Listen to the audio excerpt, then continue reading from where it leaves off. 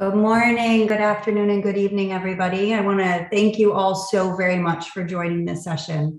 And I want to start today by setting a very clear purpose and intention for this meeting today. So we're going to be here for the next 90 minutes, and together we're going to tackle and unpack some of the complex issues around how donors and media coverage shape the ability of the international and local organizations to provide protection. If I could just remind everybody to mute themselves kindly when they don't have the floor, that would be so appreciated.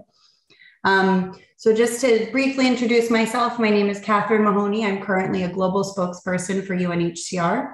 And I'm so happy to be here today because, the reality of how news coverage can influence how the international community has the ability to provide protection to people who have been forced to flee, as well as a government's interest in funding certain crises is a part of my daily work. So it's incredible to see that there are so many people here today that are, ready to engage with this topic. Right now, I see there's about 288 of us here, and that number is climbing. We have a huge agenda today, so I don't want to waste any time, and I want to get right into this. And we are so very lucky to have a number of very distinguished speakers with us today. So if you'll just give me a few minutes, I would love to introduce who we have with us for this session today. I'll start off by introducing a fellow Mahoney. So first off, we have Liam Mahoney, who will be providing the opening remarks. And Liam has been both a practitioner and an analyst of the dynamics of protection by presence since the 1980s. You've probably read his 1997 book written with Luis Enrique Aguirre, Unarmed Bodyguards, International Accompaniment for the Protection of Human Rights, which analyzed the power dynamics underlying the protective impact of such presence. Now, a decade later, Mr. Mahoney wrote the book, Proactive Presence, Field Strategies for Civilian Protection, for the Center for Humanitarian Dialogue in 2006. And that book analyzed how larger scale international and multilateral unarmed missions in conflict zones have a protective impact. And he's developed trainings on field protection for OCHA, WFP, DPKO, OHCHR, among others. And he's currently a member of the ProCap Senior Protection Advisor roster. And earlier this year, he's completed a study for the ICRC on current trends in protection work. After hearing from Mr. Mahoney, we'll kick off what I really hope will be an engaging discussion with three of our other distinguished guests. We are very honored to have with us today Samira Nouri. Now, since 2013, Samira has been working as a humanitarian worker and a civil society activist in a number of emergency response, disaster risk reduction, and disaster response projects, including education and emergency, protection, and environmental awareness. In 2017, she founded the organization named Asian Local Leaders Organization for Humanitarian Aid, ALOHA, and she's currently Deputy Director General for the Citizens Organization for Advocacy and Resilience. We also have with us today Francesco Motta, who has 30 years of experience, and prior to working for the United Nations, he served as a lawyer, political advisor to Minister of State, judge, and diplomat in Australia. He has over 20 years experience working with the United Nations, including UNHCR, UNRWA, and OHCHR. And this is mostly in conflict and post-conflict countries, including Nepal, Afghanistan, Iraq, Palestine, Afghanistan, and Sudan, but also Egypt, Jordan, Lebanon, and Syria. Among his roles, he's worked with UNRWA, UNHCR, UNAMA in Afghanistan as a representative of the UN High Commissioner for Human Rights and Chief Human Rights Officer in UNAMI. He's currently the chief of the Asia Pacific, Middle East, and North Africa branch of OHCHR, which is responsible for field operations throughout those regions. And lastly, we're so lucky to have with us today Yassine Abbas, who's a humanitarian protection expert for the whole of Syria since 2020. Yassine has also coordinated the protection cluster in Libya from 2017 to the end of 2019. He has over 15 years of field-based experience in protection and emergency in complex humanitarian protection crises, including Syria, Iraq, Libya, Sudan, South Sudan, Palestine, Jordan, Lebanon, and Tunisia. And throughout his career, Yassine has served in several senior management and emergency positions with international NGOs, including NRC, DRC, IRC, as well as IOM and other national NGOs. Now, after that panel discussion, we will open the floor for a Q&A session. And then finally, we'll ask Anne-Sophie Lancombe to deliver some closing remarks. Now, just a minute on Anne-Sophie. She's a thematic expert on protection, gender, and education in emergencies for the European Commission's Directorate General for Civil Protection and Humanitarian Aid Operations, ECHO, and she's based in the regional office in Bangkok. She joined DG ECHO in 2011, and she's previously been based in Nairobi and Amman regional offices as a protection and gender expert. Prior to this, she had 15 years of experience with programming and implementing humanitarian protection assistance programs in contexts such as Uganda, Kosovo, North Caucasus, Central Africa, West Africa, the Horn of Africa, and Yemen. Now, I know you're all very excited to hear from everybody. So now I'll pass the floor directly to Liam so we can hear his opening remarks. Thank you very much, Liam. Please take the floor. Thank you very much. And thanks to the Global Protection Cluster for inviting me to participate in this important discussion. I want to introduce myself further, as you've already done so. I'll jump right in to try to make this short and leave time for the other panelists who have, I think, probably more interesting field perspectives from where they're working now. I hope that what I present now will overcome some of the basic misconceptions that I think are out there about protection by presence. I'm not going to speak as much about the issue of media and donors because I felt that what we really want to establish first is a clear understanding of what we mean by protection by presence, because I think it is a frequently misunderstood or an oversimplified concept. And what we mean by protection by presence is kind of the basics of my expertise in any case, more than media and donor roles. Some of those misconceptions include, for instance, the idea that people think that protection by presence just means having an office somewhere or driving a patrol through a village. And another misconception is that people think that violent actors who commit the kind of horrible crimes that we see on the ground are impervious to such presence and pay no attention. And a third misconception I often hear is that times are changing and maybe this just doesn't work anymore. And I hope that what I present right now will help on all of those three, among other issues. The basic two sides of the role of protection by presence is, on the one hand, deterrence and dissuasion, the impact it has on people who use violence. And on the other hand, encouragement, the impact it has on the people who are threatened by violence and on all their allies at the local level who are trying to help protect them. The dissuasive impact is based on the differential power and perceptions of different actors on the ground. The basic thing is, if the person in the role of protector is perceived to have more status or power on any level than the protected person, such that the actor who uses violence is considering that difference and considering the consequences of their actions in front of this other actor with more power, this can affect their calculation of how and whether to use violence. And that's where protection by presence can make a difference. Protection by presence is not simply being there visibly, it's about projecting a message to try to change the calculations in the heads of people who are using violence against others. Now, what are these power differentials that matter? Well, it's clearly not just international presence that we're talking about. And in fact, most protection by presence is done by national and local actors. And where you see power differentials are, for instance, actions by community leaders, by religious actors and religious leaders, protection by presence by local professionals who are respected, such as teachers and lawyers and doctors, protection by presence by journalists, protection by presence by representatives of institutions with power, for instance, national human rights organizations or ombudsman's office, public defender offices, who are engaging to protect others using the status of their own government as the power basis.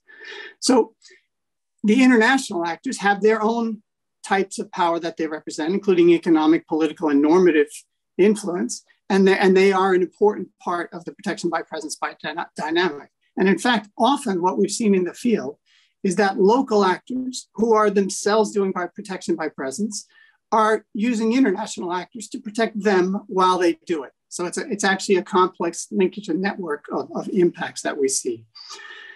Why does this work? Because violent actors are always calculating expected consequences of their actions. They are looking at their reputation. They are looking at the impacts of pressure on themselves. They are looking at resource and how it might affect their access to resources. And they are looking at their ability to have social control over the territories they control and how their actions affect the actual attitudes of the population around them. Okay, so how do we then project this dissuasive and deterring impact to those actors? Well, at best, protected by presence should be done transparently and, in a sense, pre-announced. In other words, the actors who are going to use violence should know that we're there, and they should know who we are and why we're there, because otherwise they don't have time to put it into their calculations and figure out whether it should affect the violence they were planning to use. Okay, so having communication with armed actors in a protection by presence dynamic can be very important wherever that can be achieved, which admittedly sometimes is difficult. So now look at the second aspect of it, encouragement and solidarity. And I think this is often underrated or undervalued. We don't recognize how important it is. But if we recognize that it's mostly local actors who are doing the protection of their own communities and the people around them, then in fact, we should also recognize that for them, they are more enabled and encouraged to do that when they don't feel isolated. People pay a lot of attention to who their allies are and who they are networked with. And the presence of outside allies can really play a role in expanding their space for action to take protective action towards others. So the presence both reduces the risk of local actors who are taking risks to protect others, but also expands their sense of what they can achieve and what they can do. So in a sense, paradoxically, it can encourage them to take more risks, but in a way that basically they are choosing to do because they're trying to protect others. Okay? So with those two aspects, encouragement and dissuasion, we have to back up and say, yeah, but in fact, doesn't always work, certainly doesn't work perfectly, and is dangerous. There are risks. Okay, the risks are very real. Dissuasive pressure is intended to try to limit the space of action of people who are very dangerous and armed, and therefore it can provoke reactions. Those reactions often include threats or public anger, and sometimes retaliation against the organizations that do protective presence. So such a role has to have careful risk management strategies associated with it, but that should not mean risk aversion and avoiding doing it. It should simply mean we should be behaving prudently, trying to minimize the risks, but recognizing that there are some, okay? Now, just jumping to the two topics at hand, media and donors, to close and leave space for others here. I think we need to recognize that journalists are a key. They are protection by presence. Okay, the presence of journalists in conflict areas has played a major role in limiting what actors do because they realize the world is going to find out that they do it. We need more journalists on the field. Part of our role towards the journalistic and media community should be encouraging them to get more journalists out into areas where people are at risk. And part of the work of field organizations and people like humanitarian and human rights organizations out in the field should be to try to encourage journalists to come out and report on the things that we're seeing on the ground. And what's interesting is that we don't do this enough. And part of why we don't do this enough is because there's a lot of fear of the media in our community, in humanitarian and human rights communities. We're so worried about being misquoted or being manipulated or having the media say something that will damage us that we don't take advantage of the positive protective capacity that bringing media into situations can have on those situations. And I think this is something we should work on more careful strategies to take advantage of. Secondly, journalists and media people who are out in the field doing this good work, they need protection. And we should be doing a lot more to try to encourage the international community to be protecting journalists because their role doing protection of others is so vital. Finally, looking at donors, we should recognize that most of the donors that we're considering are not just donors. They are embassies, they are foreign affairs ministries, they are linked to bilateral power and bilateral politics. And in that sense, they also actually have an important capacity to do protection by presence. And we should be doing much more to try to get for instance, delegations and missions and visits out into conflict areas and out into the field by representatives of donor embassies and donor agencies, and just in general by embassies and foreign ministries, because those visits are a type of high-level protection by presence, because it is very much noted that they are there, that they are paying attention, and therefore that they may come back. And that kind of presence can actually last a long time, even though they only pay a short visit. So we should be doing more encouraging of this kind of protection by presence by high-level people, even though it's short-term. And even though actually it can be a real pain in the neck for a local actor, for us, our local offices, to try to organize all these different delegations that come out to the field. And just my last point, the most obvious, protection by presence is very labor intensive, and therefore it costs a lot of money. And that means we have to be constantly educating donors about why it's worth it. I'll stop there and leave more space for the other speakers. Thanks very much. Thank you so much, Liam. That's really exactly what we needed to hear to dive right into this discussion. I wish, we could have a chat about this for the next 90 minutes, but as you say, there are others that we're all going to be lucky to hear from. So allow me to just kick right off and to start with some questions to get our panel discussion started.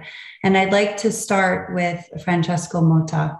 So Francesco, we all know that OHCHR is the human rights organization that is mandated to promote and protect human rights around the world. We all know that it deploys its local and international staff in conflict situations, and it's their visibility, their presence on the ground, as well as the public denunciations that constitute a deterrent for human rights violations from being committed. Now, the flip side of this is that OHCHR, like many other organizations, depends on funding from donors. So I guess the question to you is, considering the increasing human rights violations and the greater need for protection, how does OHCHR drive donors' interests to certain crises? Wow. Good luck. Yeah. But first of all, I just want to thank everybody for organizing this event. I think it's a really important issue to discuss because it is something it's a constant in terms of the work that we do, and I think it's incredibly important. And I do particularly appreciate the comments that Liam made in terms of introducing the topic and then discussing the breadth and complexity of it, because this was also some of the stuff that I wanted to advert to, not as in as sophisticated and as experienced way as Liam did, but a lot of the issues that he pointed out are really cogent for us in terms of the whole issue of dispelling some of the misconceptions protection through presence. There's one of the things that I think that's really important for us from the human rights perspective is, and this is something that I still hear a lot of in terms of humanitarian service providers. I often hear from humanitarian service providers that they don't do human rights. So human rights doesn't have anything to do with their mandates, their service providers, etc., and they stick to that. But of course, our short answer back to that, of course, is that if you are providing basic services, life-saving, sustaining services to people in crisis situations or people who are at risk, you are promoting the realization of their rights, whether it be to food, to health, to education, to clean, hygiene, water, physical safety. But it extends also from the human rights perspective into the legal protection aspects. And that is, how are people dealt with when they're actually subjected to the authorities of the local power brokers? Are their rights being respected by them in terms of arrest and detention, in terms of mistreatment, in terms of finding solutions for those people whose rights have been abused by local power brokers or by state power brokers, whoever they may be? And of course, we can't oversimplify. It's dangerous to oversimplify the mere equation that physical presence equals protection at all times. I think it's a very complex issue.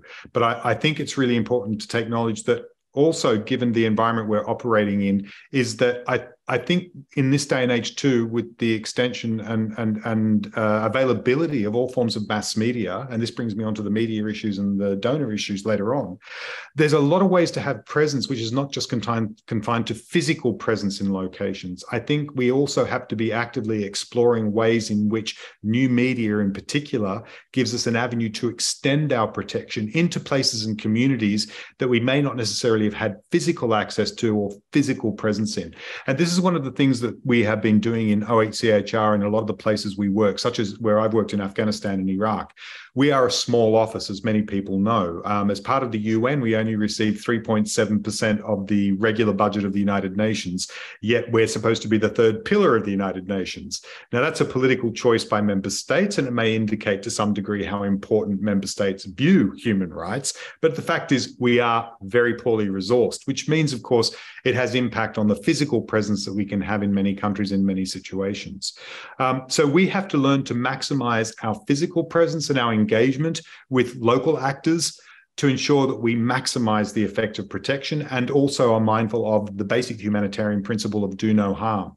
Because while it's fine to say we have physical presence, or we can act in a way to encourage certain duty bearers, people who hold power, to respect our colleagues on the ground, our national actors on the ground, service providers, human rights defenders, etc. If we're no longer there or actively seen to be present, of course, there can be risks that can ensue from that. And the moment we're not there is when some of the dangers actually take place. So this is why I'm making the appeal to be inventive and creative about the ways we approach presence, because there's ways to make it clear to a lot of duty bearers that we still have presence, even though we're not physically located. And this also can extend a protective envelope or a protective umbrella around many of the people we work with, and can continue to do so even if our physical presence is no longer in a dedicated area. But in many ways, in terms of dealing with local power brokers, it does come down to their own enlightened self-interest, actually, as to what they hope to obtain by allowing presence and by respecting their protective obligations towards their communities, towards individuals, towards human rights defenders, towards humanitarian service providers. And to us in human rights, one of the most important things to highlight here is the obligation that it's about empowerment. And in working out strategies to optimize effective protection for our colleagues who are working on the ground, who, as Liam rightly pointed out, are often national actors, that behoves us to ensure that the approaches we take are fully consulted with and participated and decided by the colleagues that we're working with.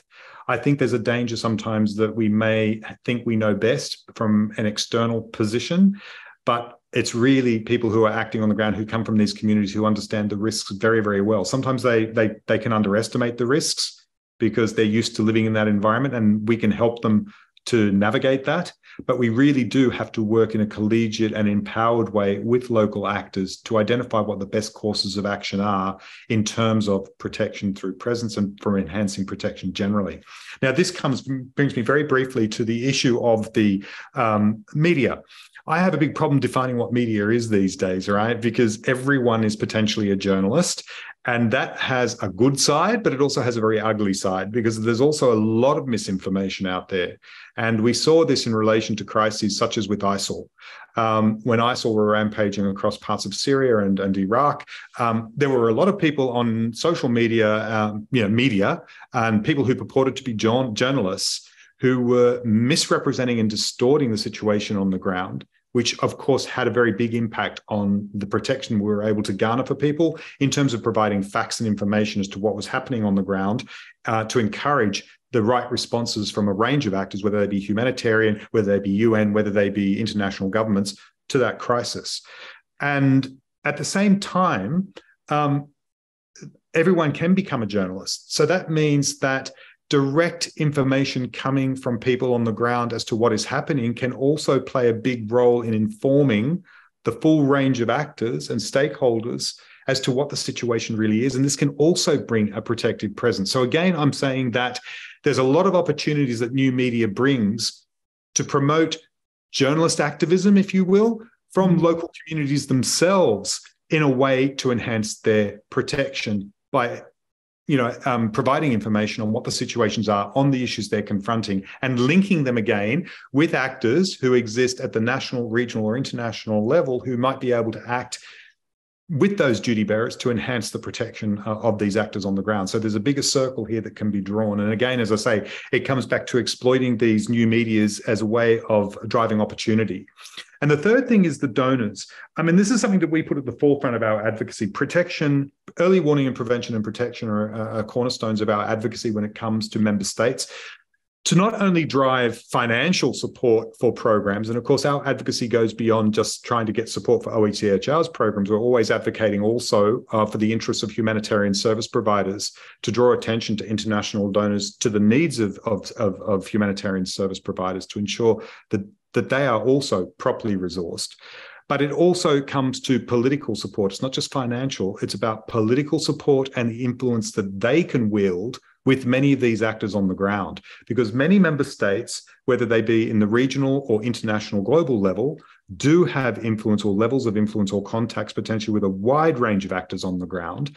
And those political interests can be leveraged in order to be able to enhance the protection, not only of the United Nations, but also of our colleagues and those organizations who are working with us or independently of us, to promote human rights, but also to ensure humanitarian action on the ground. And I think this is also a really important factor. And one of the most important things for me, it comes back to, is empowerment. And we're seeing this challenge in Afghanistan at the moment, where you have de facto authorities who are very hostile to participation of women in all areas of life, whether it be political, whether it be social, whether it be cultural, but also importantly, in terms of ensuring provision and access to basic services. So we really do have to ensure that when we're talking to our donors, that we move away from this idea that there are beneficiaries and there are providers, but that it empowers beneficiaries as an integral part, not only of the decision-making process by which they identify what the needs are, and the best way to deliver those needs, but they're also actively included in the delivery of those services themselves. I think this is a really key point, because in a situation like this, it implies how important that group are, delivery of those services. But by doing that, I think also potentially help in terms of visibility and their protection at the end of the day. So these are very complex issues. I'm just touching on a few. Oh, somebody doesn't agree with what you're saying, Francesco. I'm so sorry. There's mass disagreement. I hope it's not me that's causing the baby. I think it might.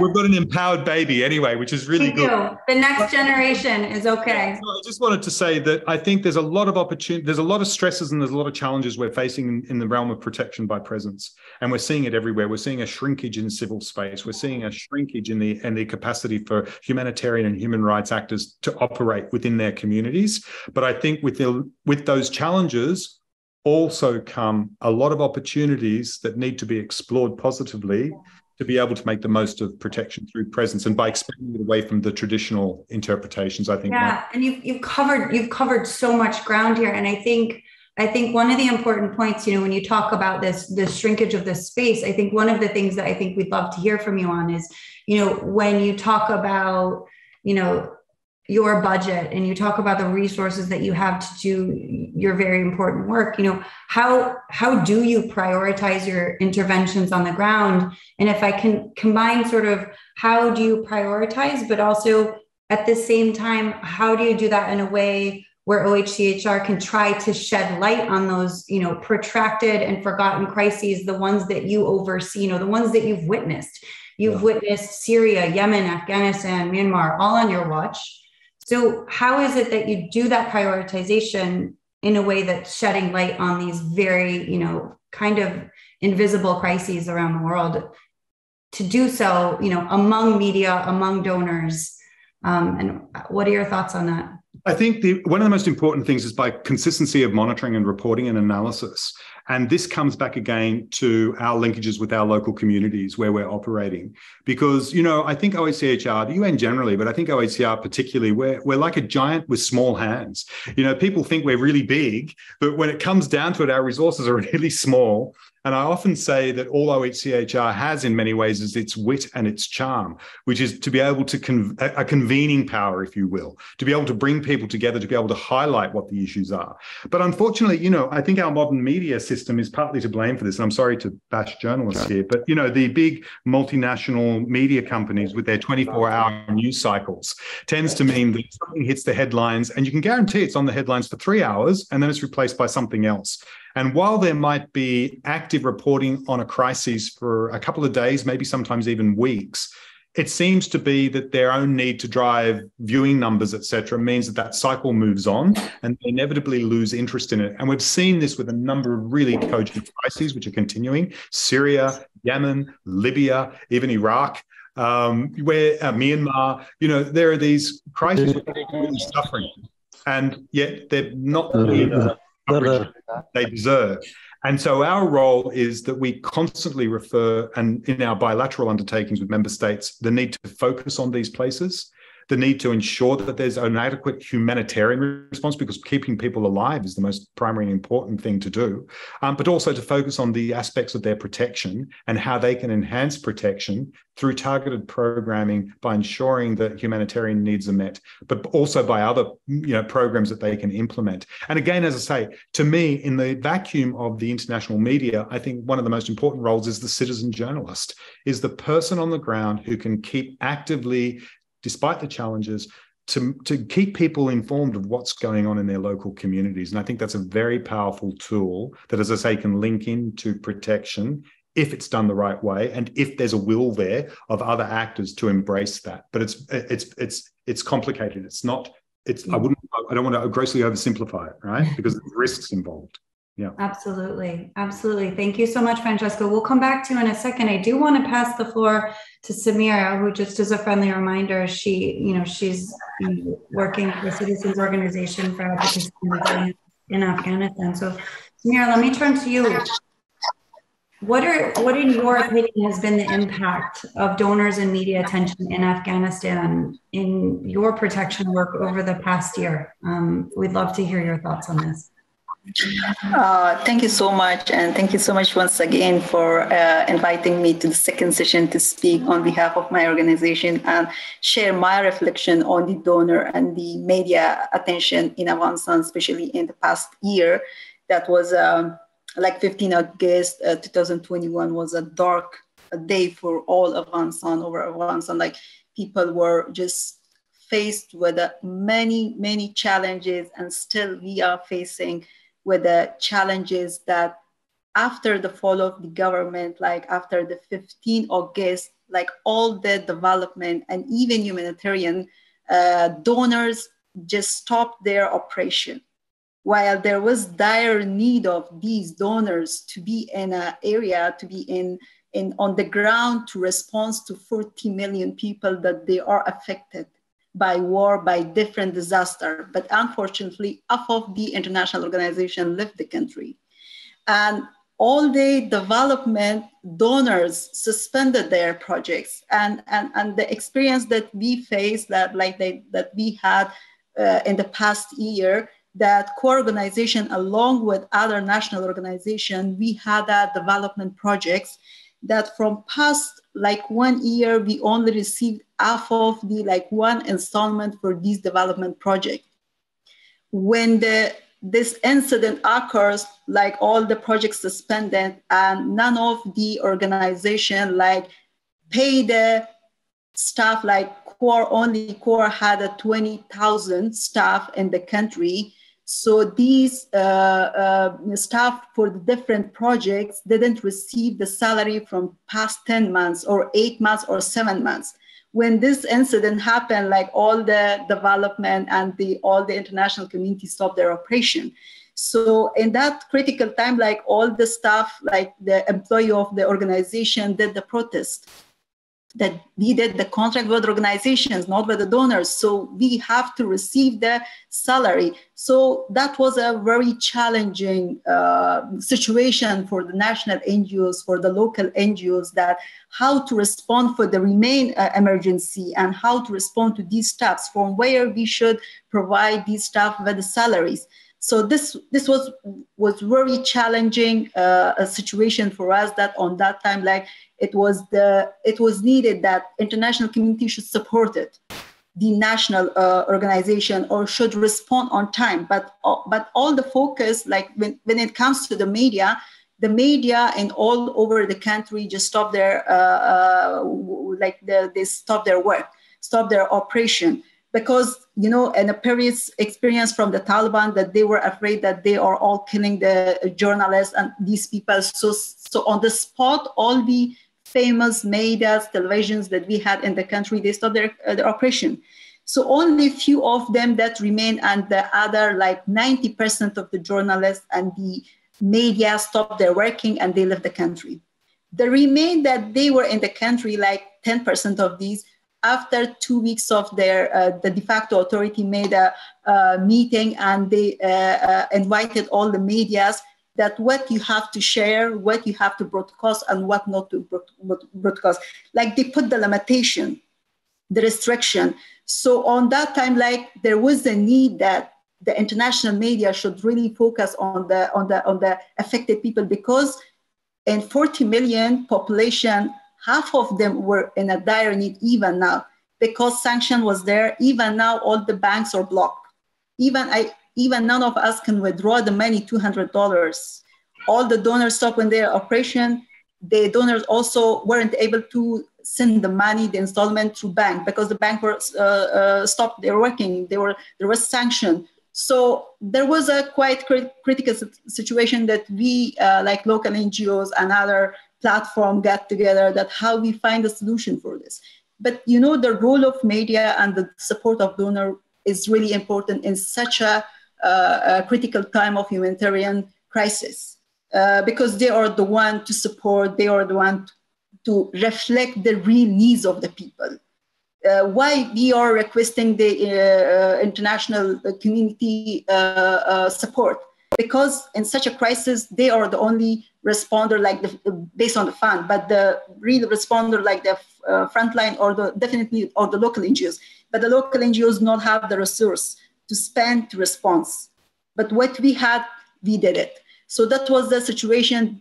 And when it comes to the role, so media like playing a very vital role, but unfortunately we didn't have that media in place to reflect the needs of the people in the country. No, absolutely. Thank you so much, Samira. It's a really, I mean, you've had a year. You all have had a year. Thank you so much for sharing your thoughts. We're going to come back to you in just a second. Right now, we're just going to give the floor to Yassine. We'd love to hear your thoughts, you know, just to paint a little bit of the picture here. You know, we all know that we're, you know, tragically 11 years into the war. And Syria remains one of the most severe and the most protracted humanitarian crises in the world. And we've seen that donor coverage, media coverage, donor support and media coverage has radically fluctuated over the years, with almost no attention and very little funding this past year. We've all witnessed these difficult negotiations around the renewal of Resolution 2165, which, you know, was eventually extended for 6 months, we know, but that shows the impact that member states in the UN Security Council can have over defining, you know, humanitarian programming and life-saving assistance. So I guess given your role in Syria, how do you explain, how do you see this tension between news coverage and donor interests in the very specific context of Syria? Over to you, Yassine. Thank you. First, thank you for TPC colleagues for giving me the opportunity to be part of this important discussion. And good morning, afternoon, good evening for all colleagues over the world. Thanks for the question. Well, I would like first to acknowledge that many other colleagues here in Syria on the ground, the donor contribution and also the media interest for the Syrian crisis at the beginning. So without all that generosity, we will not be able to provide protection and humanitarian intervention for millions of civilians in Syria. However, and while understanding the donor fatigue in many protected crises now, like in Afghanistan, in Ethiopia, in Yemen, and Ukraine, and other places in the world, it is absolutely key to highlight this cannot leave behind around 13 million of displaced Syria inside and outside the country who left everything behind, safety and security. Syria is still a crisis, or Syria crisis is still one of the greatest, we call it human disaster of the 21st century. We have around 15 millions of population and civilian still need a humanitarian protection assistance with a budget or financial requirement 4.4 billion to cover these needs. And unfortunately, up to date, we received only 27% of this financial requirement. We understand, if we look a little bit, go back to history, as to understand the political interests shifted following the news, okay? Which is followed the direction of the camera, where we have seen at the beginning of crisis, there were a lot of public interest. There were Arab Spring, people protesting, asking for freedom. We have massive influx of refugees and IDPs in the country. We also have in 2015 a massive arrival of refugees in Europe. And then ISIS attacked northeast Syria and part of Iraq, where there were a lot of interest. And that's media interest in a way or another influence donor interest on the Syrian crisis. But now we can see that all camera in a way shifted to the influx of the Ukrainian refugees toward Europe, which is of course understandable, and we can understand it's close to the public and the interest of population in Europe. But this should not deprioritize the humanitarian situation and crisis in Syria, because we know that the humanitarian situation in 2020 can only be addressed globally, giving the global impact of each and every crisis, whether caused by conflict or climate change or nature. If protection partners are not trusted to stay and deliver assistance and cannot or will not receive minimum requirement to provide assistance in Syria, that simply means that 80% of the protection activities currently implemented in northwest Syria will be disconnected. And we can imagine the impact of the civilian, of over 4 million civilians are in very small space with a lot of harsh protection environment. So staying despite access challenges on all locations in Syria will ensure proximity with local actors and local communities, and will ensure certain level of sustainability of protection civilian and the trust we had with the civilian. So, and also staying in Syria enable us to deliver humanitarian and protection assistance to survival of torture, to survival of psychosocial, emotional, sexual violence, and also be able to provide basic assistance and to ensure people get their legal identity, receive civil documentation, and also support them in their freedom of movement, and of course to ensure people have the choice for voluntary return in safe and dignified manner. It's true, and we cannot see, it's true that Syrian refugees influx is not there anymore. That we don't have millions of refugees arriving to Europe. It's true that military confrontation being reduced in a way. It's true that ISIS being defeated in a way or another in the country, but we can see that the protracted nature of the conflict, the economic crisis, the food insecurity, the growth, the water crisis, it's increasing the humanitarian protection need in the country. If we don't have resources as a humanitarian and protection community to respond to this need, unfortunately, we will face with irreversible damage and will be late to deal with it. And then the donor, at one point, they have to deal with it. And instead of Syria, they have to deal with it somewhere close to their border. So I can see it in this during two years and a half I have been here in Damascus, where I talk to people, I don't know, in Kamishli, in Deir ez-Zor, or in the south, in Daraa. People have no hope. Like, the hope that's left is very limited, because people, they have seen or they haven't seen any improvement in terms of protection of crisis or access to income or etc. So, and I also seen like a lot of young, educated, motivated young people leaving the country in the last few years because they are having no hope anymore. And unfortunately, this is the fact in the country. Thank you so much, Yasin. I mean, I think it's important too that you raise this in the context of, you know, the ripple effects of the Ukraine war, and what those ripples and what those effects are, and how they're impacting other humanitarian and protection crises, protracted crises around the world. And, you know, you touched on a little bit of, you know, the impact or the lack thereof that you have on your ability to provide protection when, you know, donor support and media attention is lessened.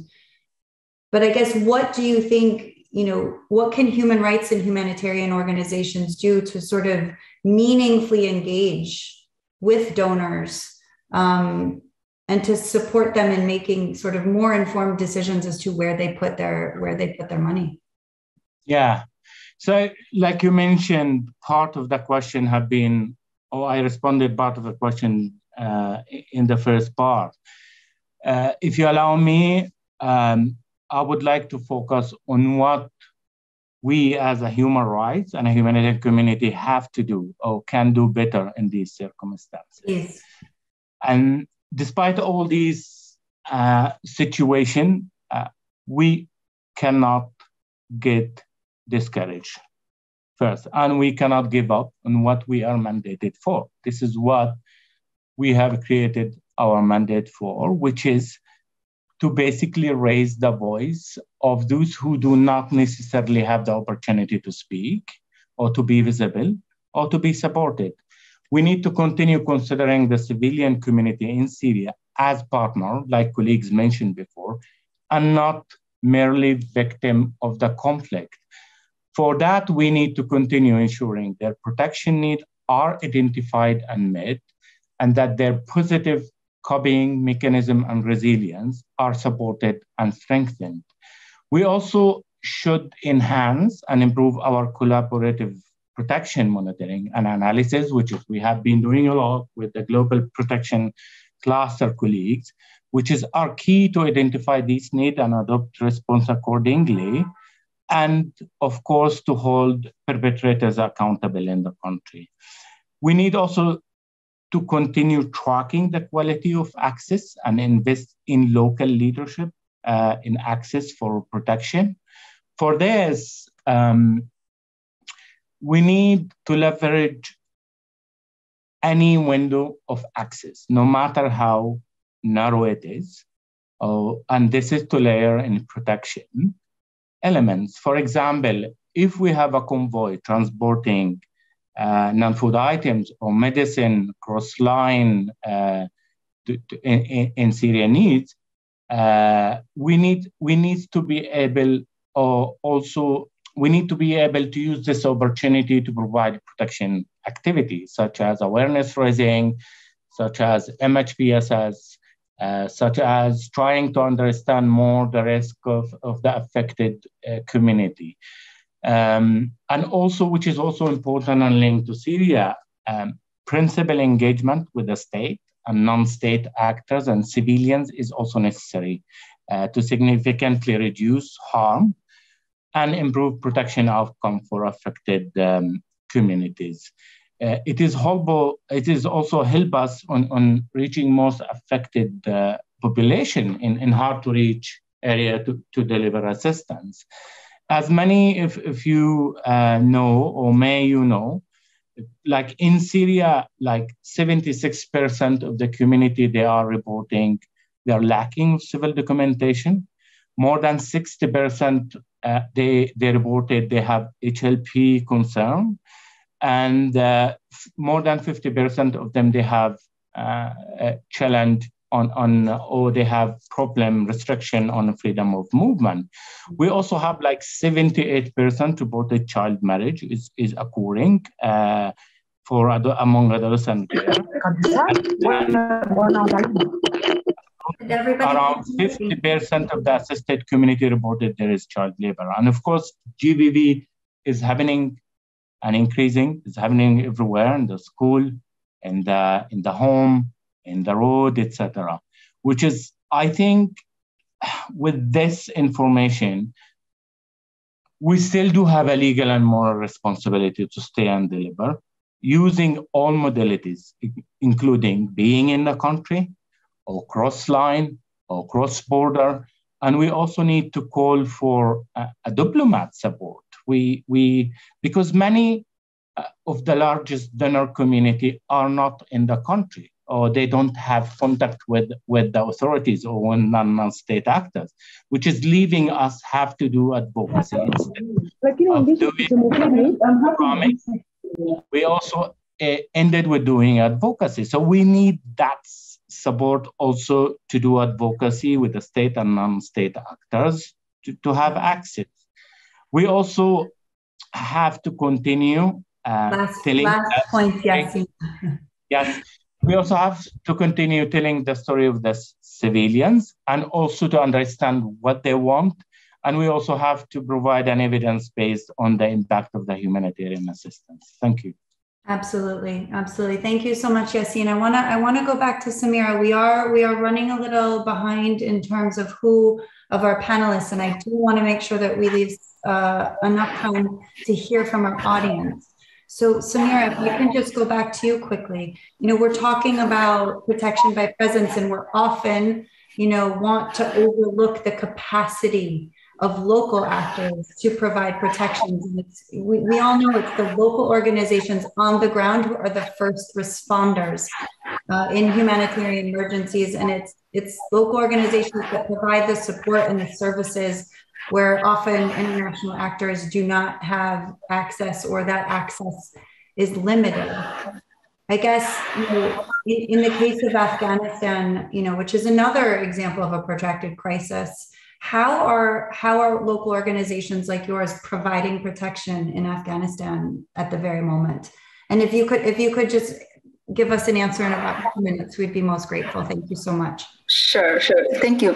As I mentioned previously, that in 15 August, when the incident happened, so as all the international organizations left the country, donors stopped their operation and suspended their projects. So there were only the local NGOs, local actors were in the place on the ground, and some other companies, CSOs, that they were the first responder and they were on the ground to respond to such a big crisis. So for this topic, I just want to request, share my suggestion that if in every country we all the international NGOs, all donors are just agreeing on that the local NGOs are the first responder. In such a crisis, that is already share my experience of Afghanistan, that how we left it alone, left it behind, like all the international NGOs and all the donors left the country. So we were on the ground to respond. So why shouldn't we, like the international NGOs and the donor community, shouldn't strictly follow the localization agenda, which is the WHS 2016 topic, that how to strengthen the local NGOs, how to strengthen the local NGOs to have a direct access to fund. At least 20% of the fund should go to the local NGOs. What we have done, to what level of fund that we had in hand, and the sources we had, we spent it. We provided the service. But, on the long term, we are not able as a local NGOs, that's correct, that we are the first responder for any emergency, but we do not have the core fund, we do not have the sources. So therefore, I will suggest the donor community, the international community, to really focus on the localization, that how they can within Afghanistan, within Syria, within other countries to strengthen the localization, to really follow up that agenda. In Afghanistan currently, we do not all the international NGOs are somehow 10%, they are focusing on localization. But to the extent that we need it, to the extent that it should be, they are not following up. Still, a core organization is have the 34 years experience, have the big capacity, even maybe in the implementation, they are very good, more than the international organization. They are when there is a competition, core might be in the first place. But, again, we are not, as a local NGO, as a national NGOs, we do not have the access to direct fund. We should be partnered with other international NGOs so we are able to receive that fund. So the last words that I'm sharing, that if we really want to respond to any crisis, then we should strengthen the localization agenda in that country. Thank you. Thank you so much, Samira. Very, very well heard, very strong point. And I think that's a great moment for us to go back to Francesco. We talk about, we're talking about protection by presence, and let's go to you, Francesco, as, someone from the an international organization, in 2 minutes or less, how would you respond to what Samira said and engaging with, do you think that OHCHR has managed to guarantee a presence that protects, and how would you respond to what Samira said about local versus international? Thank you. Over to you. Yeah, thank you. Look, I think it comes back to what I said earlier about empowerment. It really is, we should never be substituting, and this is the danger we fall into, that sometimes we think we know better because we come from outside, and then we can dangerously end up substituting, and that doesn't actually create long-term solutions. It might be a short-term fix, but it doesn't really address the root causes of the problem. And one of the things we're seeing in countries like, in Yemen, in Syria, in Libya, in Myanmar, is the lack of a political process to resolve the overarching issues that would address ultimately the humanitarian situation in these countries. But as a result of the lack of those processes, because of all the different political interests that are at play here, the situations have become chronic. And, this is matched with donor fatigue, has been mentioned by some of the other speakers, and by a lack of interest in the media because of, as I said, for a whole range of reasons, their attention shifts to other crises and to other issues. And of course, there's always seems to be less to go around to financially support some of these crises in return. But there are also some very strong ethical questions. And I just want to leave with this. And I know it's a bit provocative, but, at what point may we decide not to engage? I mean, in Myanmar, for example, there are some entities who would say that, well, delivering humanitarian services at all costs to save lives is absolutely essential, but they can only be delivered if they're done in partnership with the Tatmadaw or the military, which is actually perpetrating the human rights violations and abuses in the first place. And many in the communities have expressed the will that they are prepared to suffer. They're prepared to go without, rather than deal with that military or bring that military into their communities to facilitate their abuse of their rights. And so these are really big ethical questions, because in some instances, sometimes the best intentions may lead to the opposite of protection through presence. It may actually cause a harm. And this is why I think engagement with the local communities, empowerment of the local communities, is absolutely fundamental if we're talking, and it should grow outwards. It shouldn't come from the outside in, it should grow from the inside out. And that's why I think you can better engage all those different actors, the media, the international donors, and the protection of presence through diverse means, not just traditional physical presence means, but through diverse means.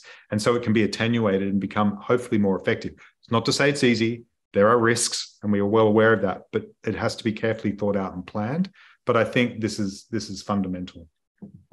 Absolutely. Thank you so much, Francesco. And I think I want to end this really engaging discussion. I want to just go back to Yassine. Yassine, could you share some of your reactions to what we've heard from Samira and Francesco, what they've highlighted in terms of, protection by presence, and what, in your opinion, the role of local actors and human rights actors? I would love to hear from you as the final word before we open it up to the floor. Thank you so much, Yassine. Welcome. I totally agree with Francesco and Samira, and they said something very critical and important. Like, if I look to the Syrian context, I can see that the local NGOs, they're already taking a leadership role in protection at the field level. Like if you look, 80% of 220 protection partners in Syria are local NGOs. And I can give you an example from during COVID, where everybody did not have the access to the affected community. Local NGOs and as well as the communities, where we have over 3,000 outreach volunteer and community, they were able to stay and deliver and doing protection. And this is what I have seen over the context of the last 11, 12 years. We always have access challenges, but the only one who managed to deliver and intervention in the last 10 years were always local NGOs and community. And apart from colleagues, what they said, so it is critical to ensure they have direct access to financial support.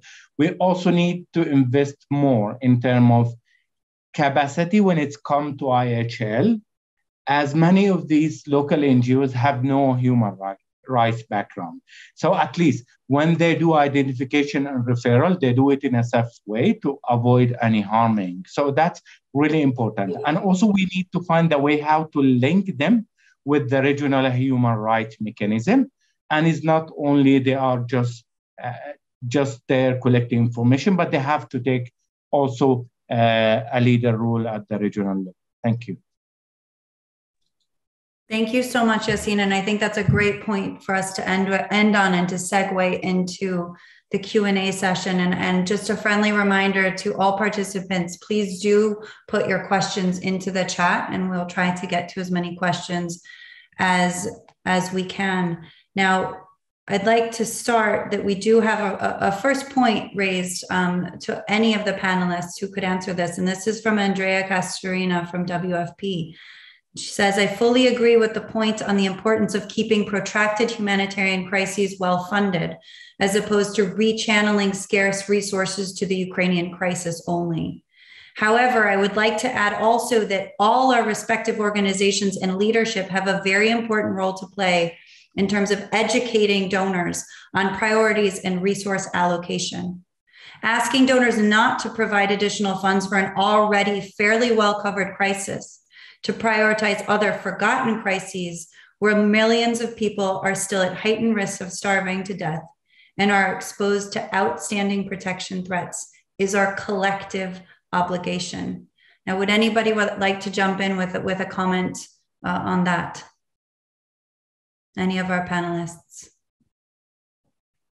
I can come in just briefly to say, well, this is absolutely true. I mean, what was said. I mean, and part of our role in OECHR is that this is what we do. You know, we have field presences scattered throughout all parts of the globe, and we're constantly feeding back to donors to highlight ongoing needs from the human rights perspective.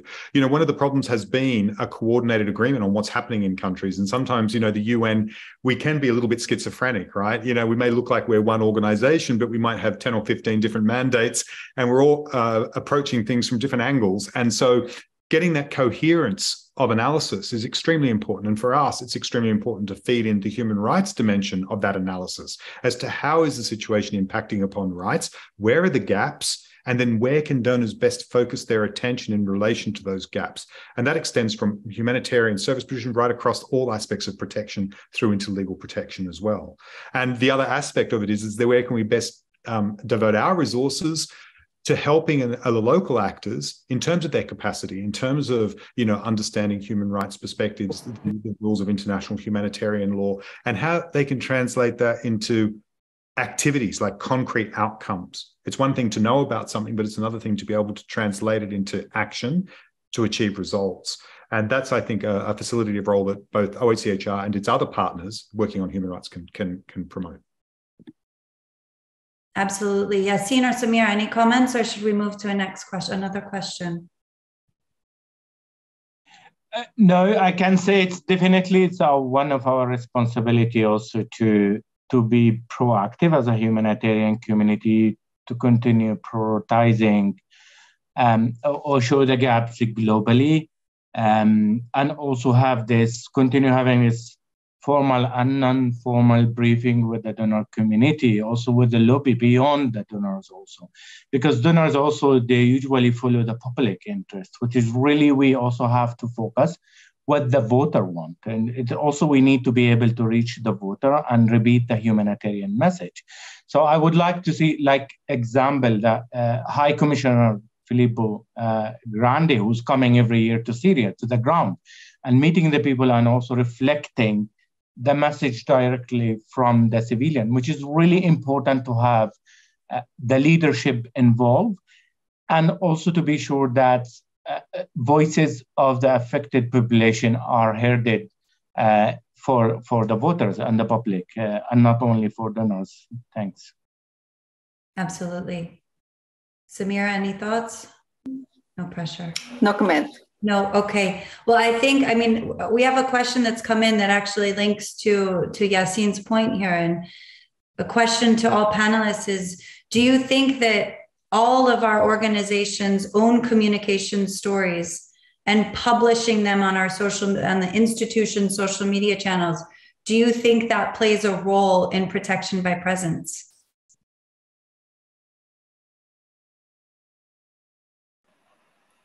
Sorry, I couldn't understand. Sure. So the question is, do our own stories, do our own institutional or organizations' communications stories, posts on social media channels, do those play a role or play a part in protection by presence? I think they do. Pass to Samira first, because I spoke first last time. Sorry.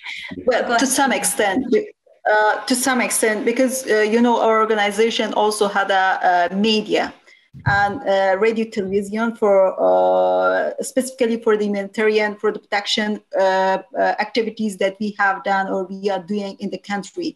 To some extent, like, we are awareing the people that what we are doing in the protection part, and to some extent it's good.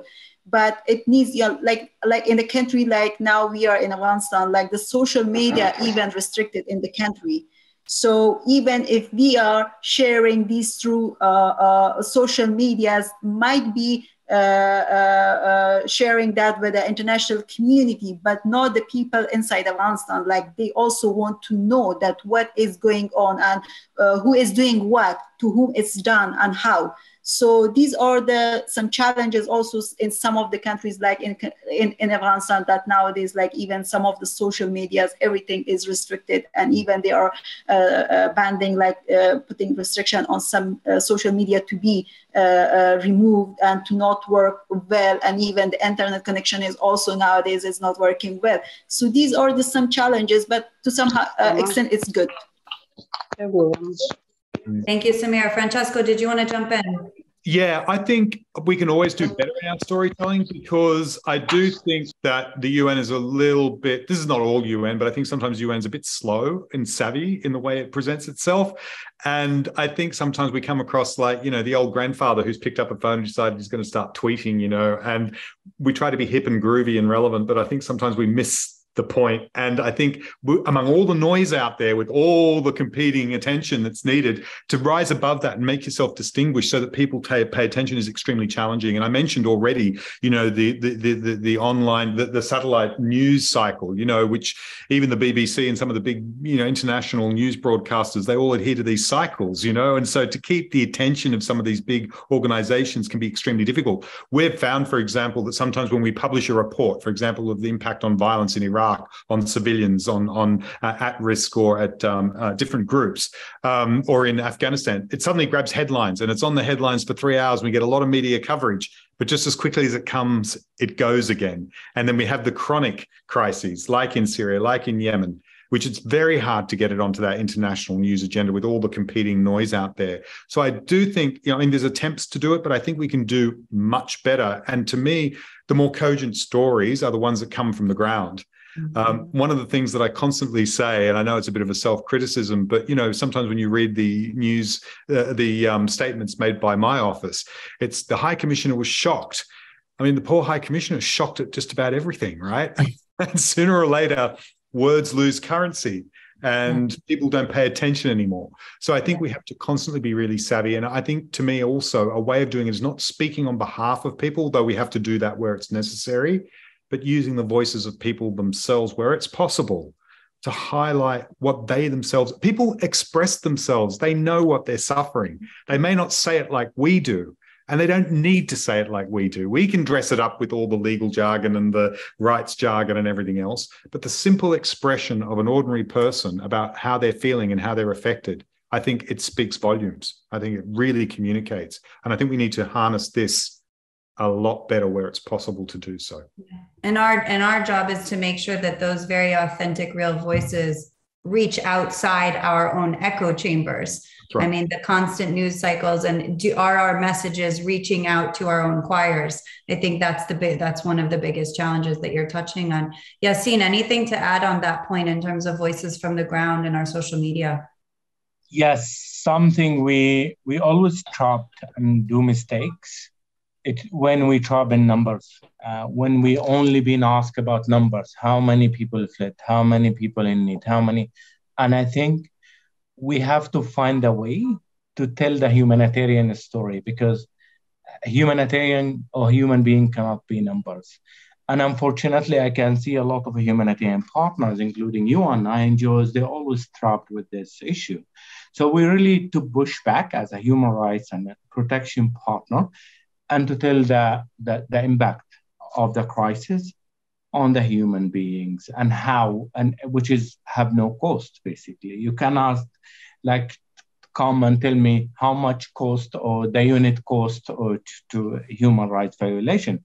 And this is the challenge. It's not unified distribution or liter of water, etc. So we need to be sure that's to improve in our key messaging when we're talking to the donors and the populates about the human suffering or the impact of the conflict or natural disaster in a humanity, and how that will impact everybody else. Like I mentioned before, you cannot disconnect the crisis in Syria from the global crisis. If you don't deal with this crisis now, you have to deal with them later. If not in Syria, maybe you have to deal with them at the border with Greece again, or the border or in the sea between Libya and Italy. Unfortunately, that's what I want to say. Thanks. Can I just add to that? This is a really interesting point that Yassine has raised, because even in our own reporting, sometimes the reports that get picked up by the international news cycle are what we call our protection of civilian reports in Afghanistan or Iraq, for example. And what they are is they're body counting, right? It reduces the impact of violence and conflict to how many people died and how many people were injured. But this doesn't encapsulate the full range of the impacts of violence that human beings, ordinary human beings, are experiencing on the ground, nor their needs, nor the risks, nor how that can be addressed. It really does reduce it to in many ways, a depersonalized or dehumanized process. And I think we have to be very careful about that. This is why I don't like referring to protection of civilians anymore, because immediately in the people I speak to, it's immediately equated with body bag counting. You know, how many people died, how many people were injured? No. It's about impacts of violence on all aspects of civilians and their rights. And it has to go beyond that. And this is why we have to be very careful about the language we use, I think. Absolutely. Can I step in here, Catherine? Sure. Yeah, I just on the issue of the telling of the stories, I think it also worth coming back to the logic of protection by presence, which is that we're trying to get the people who use violence to think twice about using violence because there's a presence there. And if there is no storytelling, and if the news is not getting out about what we're seeing, then they have less reason to think twice. And the fact is, there are some crises that are in the news, but even for all the countries that are completely off the radar, one thing you can usually be pretty sure of is that they are watching pretty carefully everything that is said about themselves. They are watching Twitter, they are watching Facebook, they are watching to see what people say about what happens in their own country, even if they're not going to see it on CNN. And if they succeed in getting all the actors that are present on the ground to simply shut up and be quiet, then they don't pay any cost. And the whole idea is that we want them to believe that there's some cost to be paid, that there isn't complete impunity for what they do. And part of that cost is the notoriety of stories being told. So it's not just about telling stories. It's to a certain extent, it's also about taking risks to tell the stories that the powers don't want told.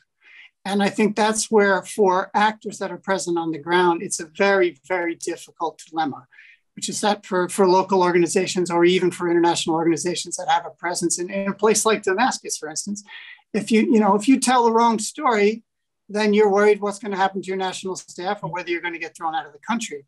But I think those are risks that need to be taken a little more often than they are. We need to push that envelope and try, because otherwise, basically, the powerful parties that are trying to keep it all silent, they win, they succeed. Thank you so much for jumping in, Liam. Please stay here with us and be in this conversation. That's such an important point about taking those risks to tell the most important stories. We have a question from Hannah about how, against the backdrop of reduced resources, how are local and international organizations together ensuring that they're coordinating between them, that the actions and the resource, to ensure that the actions and the resources are optimized? Would anybody like to jump in and tackle that one?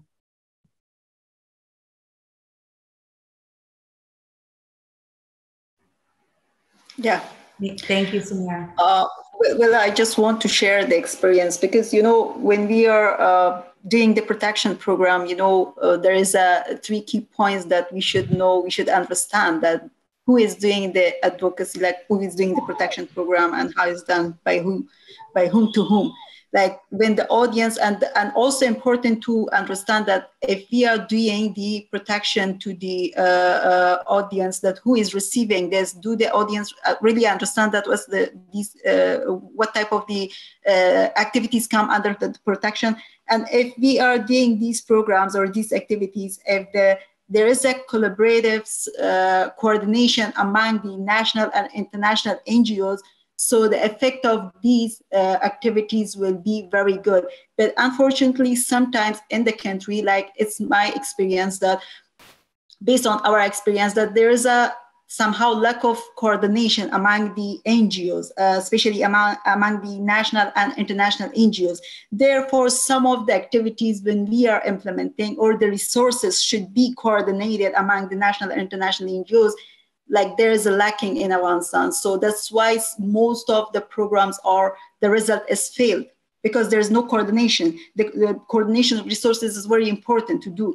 This is the experience in my country, but I don't know what about the other countries, but that's very important to be like, if we want the positive impact of the protection in the country, so the coordination, cooperation of the resources between national and international NGOs is very important. Thank you. Thank you, Samira. And go ahead, Yassine. If you could keep if you allow me. Sure. Thank you. Giving a practical example, which I see the cluster or the sector, they are playing an important role of that. If they are if they are called by UN agencies and NGOs to be equal fitting. And also when you have a strategic advisory group, which is you also have national NGOs sitting in body, in decision-making body, and ensure its resources don't go only for UN agencies and international NGOs. Ensure that pooled funding will be also prioritized for national NGOs through advocacy, through the cluster lead agency or the leadership in the country.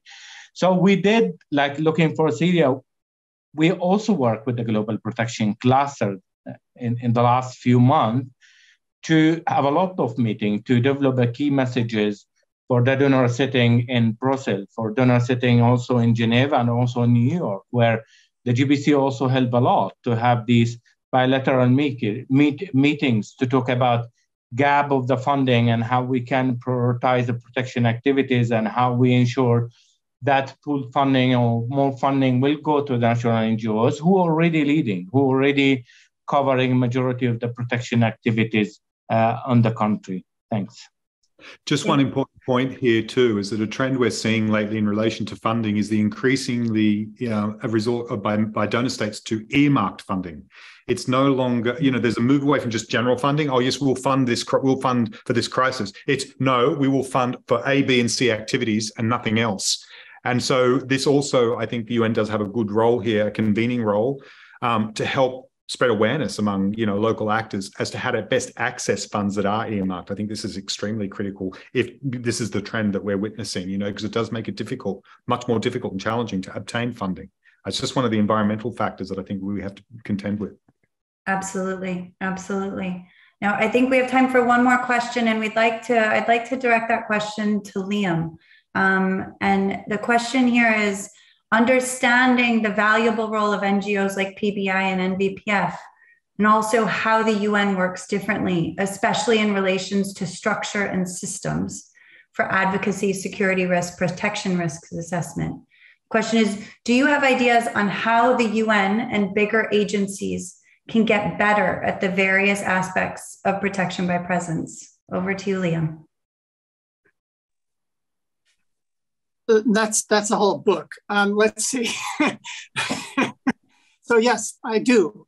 But the thing is, I think one of the key things that we need to do is clarify, for instance, the big difference in the way we look at protection between protection services and protection as prevention. And I think that the fact that we don't make that distinction in the humanitarian community is part of the reason why we are constantly criticized for basically doing services and provision of goods and services all the time and doing almost nothing on prevention. And that's because there is such a huge need for those goods and services, and it always exceeds our capacities, and it's always urgent. So one of the things the UN needs to do, I believe, is to really much more conscientiously fund basically aspects of the work that are firewalled to do prevention work and to do advocacy and prevention and presence and monitoring. So for instance, OHCHR is an obvious case in point. They're the only ones who do the kind of monitoring they do. They don't get the funding they require.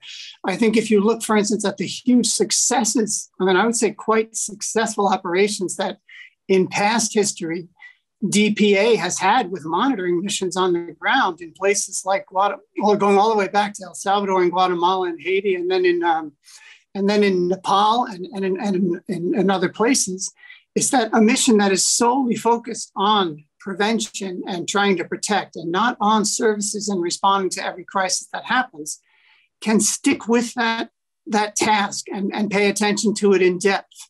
Whereas an organization that has to respond every day to the urgent crisis of someone starving who's just been displaced is constantly having their energy pulled away from the work of prevention, and it's never very thorough. So it needs to be earmarked and very sort of firewalled to be done well, and it needs to be funded, and that's definitely one of the areas that's needed. The other is that what we've seen is that governments have gotten very savvy about basically keeping OHCHR out of the places that they don't want them to be.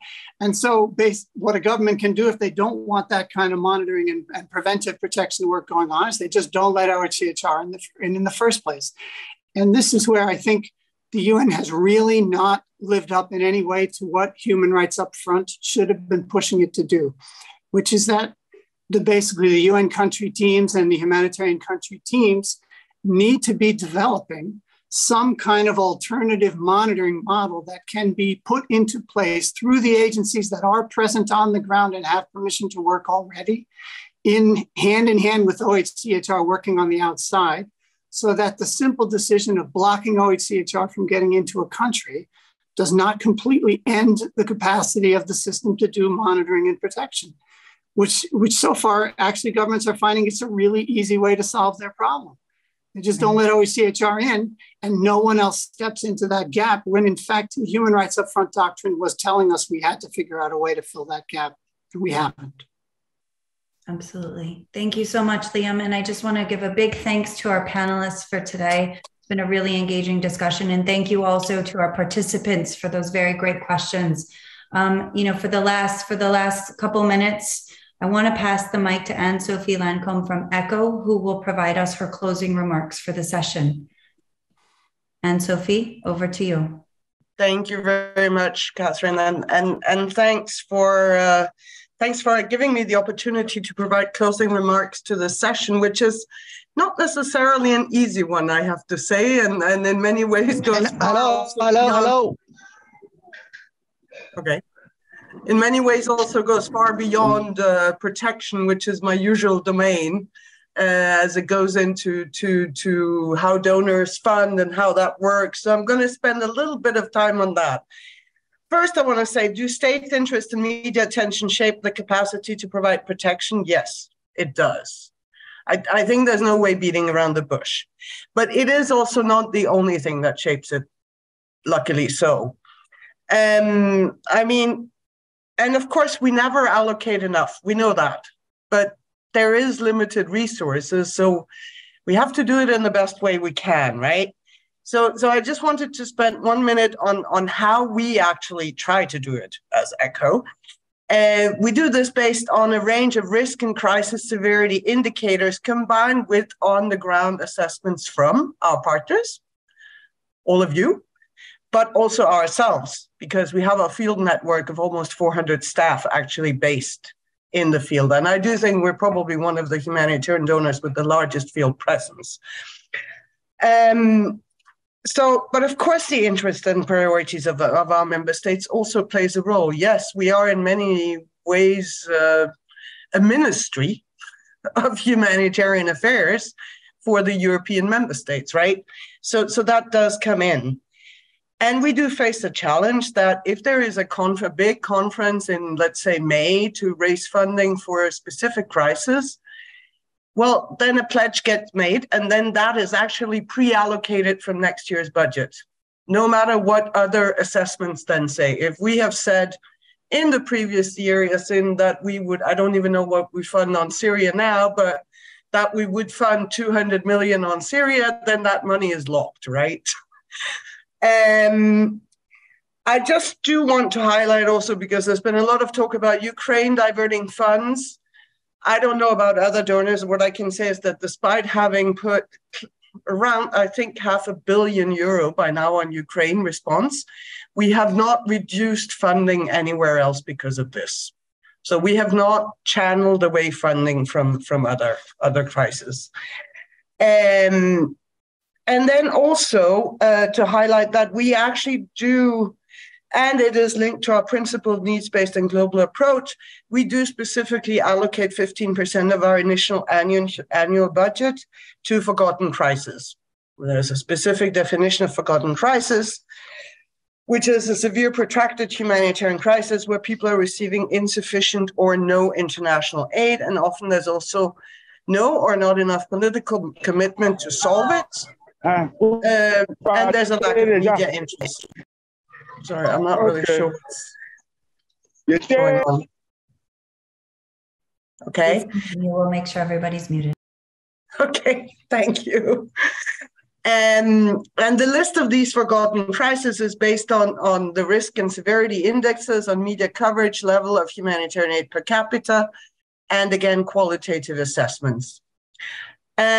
So I guess the big question here with respect to the donors, I'm not going to go so much into the media because I don't know very much about that, is how you as humanitarian protection and human rights actors, be you international, local, influence us as donors to make more informed decisions that enables you to better have access to protect. And we've definitely heard some good examples here, I think, but of course also all the challenges that this implies. And yeah, I've tried to also incorporate what has been said, but obviously I also had to prepare some of the remarks before. So it's a bit of a mixture. And the first part, I think, is by being present. And yes, that is kind of a catch-22 because you must be present for us to provide funding. But of course, you need funding in order to be present in the first place, right? So that sort of is, I'm not really sure how to solve that quagmire. On the other hand, I do know that at least in most cases, there is presence of some sort. So there are people on the ground that can provide the evidence. And that links to the second point, which is really by providing quality assessments and analysis of needs and particularly of the protection risks. Now, the protection risk analysis, I see Yasin nodding. He knows this is a key point for ECHO. And it has definitely improved in many places, but we still way too often see that The assessment and analysis remain either they're very generic. We see lists of incidents, which honestly we as donors cannot really use for much. Or in some cases, the analysis or the product that comes out is sanitized in order to not antagonize the concerned government or whoever is in power, right? But this analysis, this is really, it's not only needed for programming, of course, that's key, but also to feed us with evidence so that we can advocate internally for the need for funding for specific crises. Because if we don't have that information, it's very hard to raise the interest of, as we would say, our hierarchy. And that is even more so if a concerned government themselves are not asking for assistance. Then they will question, why do we have to put money here? I think another key point is by collaborating better and more. And this is be it between humanitarian and human rights actors, between local and international actors, and between different clusters. Competing gets you nowhere. Collaboration does. We're not generally interested in receiving 4, 5, 6 different protection monitoring reports every quarter. We would like to see one solid analytical reports to which all key protection actors have contributed. In line with the Grand Bargain's commitment, we would like to see much stronger, meaningful engagement of local actors in coordination, in analysis, and in provision of services and assistance. And by this, I also mean protection. And although we are limited, because as ECHO, we cannot fund local actors directly, it's simple because of our legal framework. We have, and we do subscribe to the commitment of 25% of funding going to local national actors. This can be through partnerships with our international partners or UN country-based pool funds.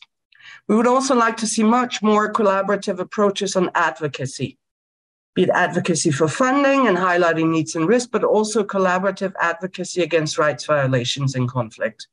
And here I was very happy to hear from both Francesco and Yasin that they also think that donors could and should play a role in this advocacy. So I think we can get much further by working together on that.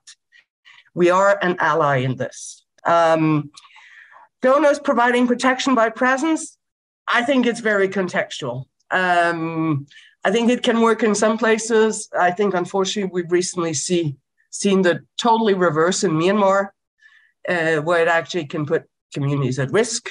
So I think we have to be very careful and analyze each context. Fourth is by, and I'm almost done. Fourth, by prioritizing according to which are the biggest risks a population face in a given context, and how can these best be reduced, mitigated, and responded to, rather than priorities being based on mandates or organizational interests. This links directly to the needs-based. I know this one is difficult also, but by demonstrating outcomes, measuring whether what is done actually contributes to improving safety, dignity, and well-being of the population. And finally, and this links directly to the protection by presence and that concept, and I recognize there are probably many misconceptions also on our side on this. But for us, the importance remains on presence to deliver. But deliver can be services, assistance, or evidence that informs programming and advocacy. And the preference there would be for us, is always in the hardest to reach areas, whatever we call them in different contexts.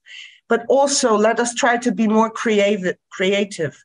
Help us find ways to ensure provision of protection where protection as such is not even allowed. We need solutions for this. We want to fund it, but And anyway, by doing all of the above, I am not saying that you can necessarily influence how much funding goes into a specific crisis, but you can influence what it is used for, what gets funded within a crisis. Thank you. Thank you so much, Anne-Sophie, and your words will ring in our ears as we close out this session. On behalf of the Global Protection Cluster Human Rights Engagement Task Team, I would like to thank all of our participants, Samira, Yassine, Liam, Francesco, and Anne-Sophie, and for the active participation of all of you who have joined us today. So thank you so much, and have a lovely afternoon or evening wherever you find yourself in the world. Thank you so much.